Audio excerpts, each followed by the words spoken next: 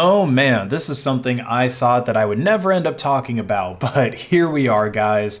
NFTs have made their way onto the Monero blockchain, and a lot of people are pissed about it because, spoiler alert, these things here could really hurt the anonymity of this blockchain. Now, before I can really talk about these Monero NFTs, I've first got to talk about some developments in the more general crypto space, specifically developments with Bitcoin and Litecoin that have taken place over the past 3 months or so. The price of those coins has been on the rise the past 3 months, and there's a bunch of reasons why they've been going up, but I think the biggest reason is the development of Ordinals, because this stuff is giving me some serious deja vu to Ethereum a few years ago when NFTs became popular and Ethereum's price was going up. So on the surface, Ordinals are the same as NFTs. They allow you to have this decentralized proof of ownership of some arbitrary piece of data, usually digital artwork, just like we saw with NFTs, and some of the more popular digital artwork is also very similar to the CryptoPunks that we saw that were so popular on the Ethereum blockchain. But there's one important difference between Ordinals and NFTs that actually makes the Ordinals a bit more based. And that's the fact that the inscription, the data that makes up the actual image, is stored on the blockchain rather than just a link to a JPEG file that's in Google Drive or IPFS or something like that being stored in the blockchain like we see with classic NFTs. So basically, Ordinals are what NFTs wish they were, or they're what a lot of people think NFTs are. Digital artwork that is fully on the blockchain. And in the world of Bitcoin and Litecoin, these things do seem to be very popular. Of course, there are detractors and there are reasons to be against Ordinals, which I'm going to discuss more when we get to how they affect Monero.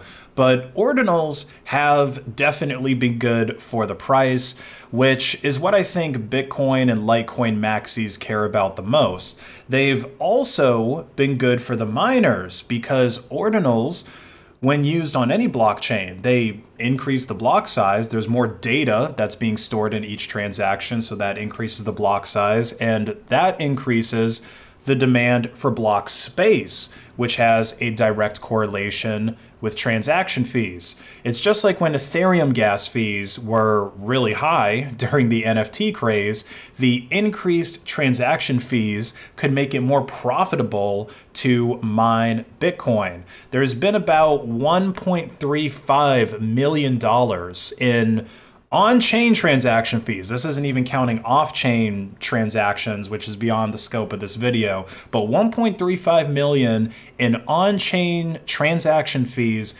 within the Bitcoin network just since this last February. Higher transaction fees ultimately mean more money in the pockets of the miners, and I actually do think that NFTs, Ordinals, or any other kind of way to inscribe some symbolic meaning onto these cryptographic transactions in the blockchain, I do think that this is a good way to create excitement amongst normie investors in cryptocurrency just in general and get them putting their money into it, because most people out there are just not going to invest in crypto because they read the white paper. Okay, let's be real. How many people holding even tens of thousands of dollars worth of Bitcoin, Litecoin, or any coin have actually read the white paper? Not many people. Or there's not that many people that are buying into crypto because they want to support crypto anarchism with their own money. Okay, most people don't know and they don't care about those things, but a cute digital animal that they can own, like some kind of crappier form of Tamagotchi, for some reason that gets people excited and it gets the money flowing into crypto. NFTs, they probably pumped more normie money into Ethereum than anything else, which was ultimately a huge win for the early adopters who sold their bags during Ethereum's peak. But of course, there's problems with ordinals as well, and I'm going to talk more about how they affect Monero since that's the crypto that I'm most concerned about, and that's the one that I've done the most research into. Now, one thing that's important to point out is Monero technically doesn't have ordinals in the same way that Bitcoin does, but it does have this protocol called TX Extra, or this function in the protocol called TX Extra, which allows you to add arbitrary data to a Monero transaction and store that arbitrary data with the transaction on the blockchain. So the end result is something very similar to what we see with ordinals. And even though TX Extra has been a part of the Monero protocol for a very long time, I guess people didn't really start using it to create digital art or to put digital art onto the Monero blockchain until people first started doing this with ordinals, because at the high level they function so similarly. Now, the downside to using ordinals or to putting extra information in the TX Extra field is that doing this makes the transaction take up more space on the blockchain. This is true for Bitcoin, Litecoin, Monero, all these different cryptos. And at the end of the day, the blockchain is a ledger. It's a history of the transactions that take up space on the hard drives of people that are running nodes, for sure. People that are mining the currency, I think you typically have to download all or some of the blockchain in order to do that. And it can also affect people who just want to use the wallet for transactions. Now, you don't necessarily need to download the blockchain in order to just make transactions with a cryptocurrency, but this is especially true, like actually downloading it to use the crypto is especially true with Monero because it's a privacy coin. And so we're going to recommend people download the Monero blockchain onto their computers so that they can run their own nodes, since that's the most private way to use any cryptocurrency. And right now, the Monero blockchain is about 140 gigabytes in size, and the Bitcoin blockchain is over 400 gigabytes in size. So these currencies are already at a point, especially with Bitcoin, where it's very demanding to run a full node at home, to actually store all of that on a hard drive or SSD or whatever. And this is probably going to create a lot more problems in the future for Bitcoin unless some major breakthroughs happen with storage technology to make it much denser and cheaper. If we take a look at this Bitcoin blockchain size here, we can actually see the direct effect that ordinals have been having. So you can see that around the beginning of February, this is basically when ordinals on Bitcoin started becoming really popular. Boom. The rate of expansion for the blockchain increased. And even if we zoom out, let's just do max. Let's see, how far does this go? Okay, this only goes to like 2018, but still, that's about 5 years, all right? This release of ordinals back in February, just a month ago, that has been the single biggest thing to cause an increase in the rate of expansion for Bitcoin's blockchain size. So this is having a pretty huge effect on Bitcoin. And again, like I said, unless something happens with storage that makes it a whole lot cheaper for people to buy, a whole lot cheaper for people to rent if they're going to run VPSs, this is not going to be a sustainable growth for Bitcoin's blockchain.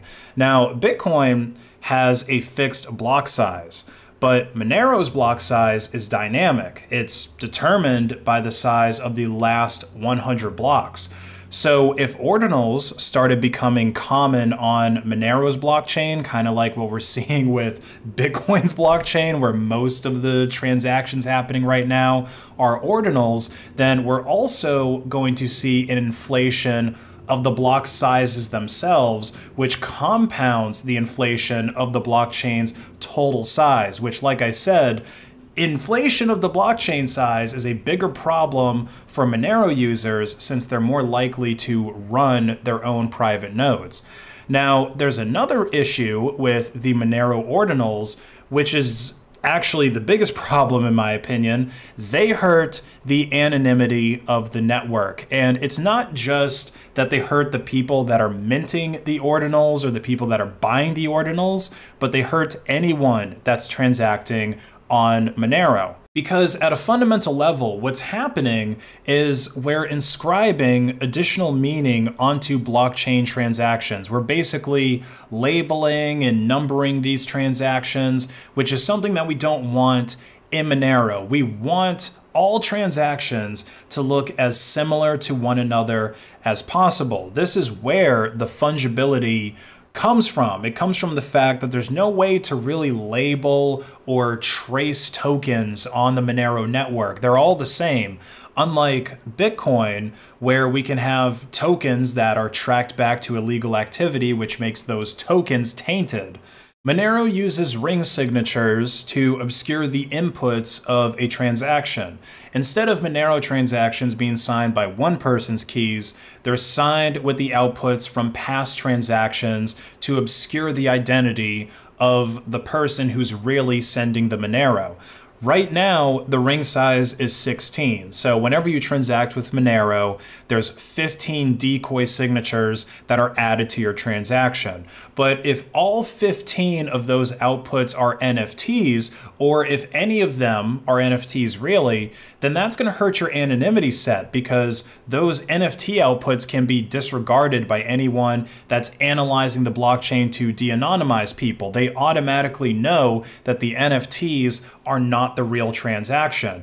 And the way that these things stand right now, Monero Ordinals can be created pretty inexpensively. So if this labeling of the outputs on the Monero blockchain were to be used by, say, a 3-letter government agency to try and reduce the effectiveness of the decoy signatures, then that would be a serious issue for people that need that anonymity. Now, the issues with TX Extra have been known about for some time now, and there are some arguments for keeping it. Basically, TX Extra makes Monero more programmable, but that scenario that I just laid out of a government using ordinals to reduce everyone's anonymity set in Monero is not that far-fetched. The IRS famously offered up a bounty of $625,000 to anyone who could trace Monero just 2.5 years ago.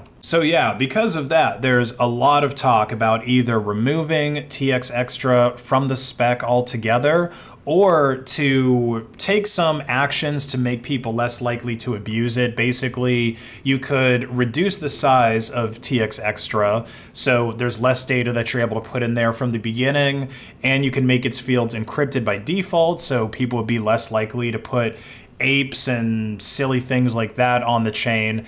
And you could also make it more expensive to even use that field or put any data in that field to further de-incentivize anyone, malicious or not, from using the Monero network to mint NFTs. But the thing is, there's really no way to permanently solve this problem. There's no way to permanently stop someone from storing arbitrary data on the Monero blockchain, or really any blockchain for that matter, because there's limitless ways that you can store and represent or send data. It's already really, really difficult to prevent someone from misusing any old piece of software. And when we're talking about an open source, decentralized piece of software like a blockchain, preventing that misuse becomes even harder. But on the bright side, there are not a lot of NFTs that are being minted on Monero right now. There's way less than what's going on with Bitcoin. And I don't think that this feature of like minting NFTs is ever going to be that popular among Monero users. And like I said, there's talk about fixing this by just making it more expensive to use or just removing it altogether. This discussion was opened almost 3 years ago on Monero's GitHub, called "Consider Removing the TX Extra Field." And I suggest reading through this. along with the notes from the Monero Research Lab meeting that was held last Wednesday. So I'm going to leave a link to these in the description of the video. But yeah, I just wanted to make a quick video about what's going on with Ordinals and how it affects Monero, and I guess how it's affecting the crypto space at large, because I remember how disappointed I was when I learned that CryptoPunks and Bored Apes and all these images that people call NFTs and get so excited about aren't actually stored on the blockchain. The NFT is just a pointer to the image that's stored in the cloud somewhere. But since the actual image is stored on the chain with Ordinals, that actually makes them a lot cooler than NFTs in my opinion. But since Monero has this focus on being a private, decentralized, fungible currency, there's no reason that it should support non-fungible tokens. This might be a good thing for, I don't know, Monero or any other privacy meme coin to jump on, because so far Ordinals have been helping Bitcoin's price, so it might be able to help theirs. But Monero-chan, she understands that becoming the lifeblood of a decentralized, unregulated market is a far more noble goal than just going to the moon.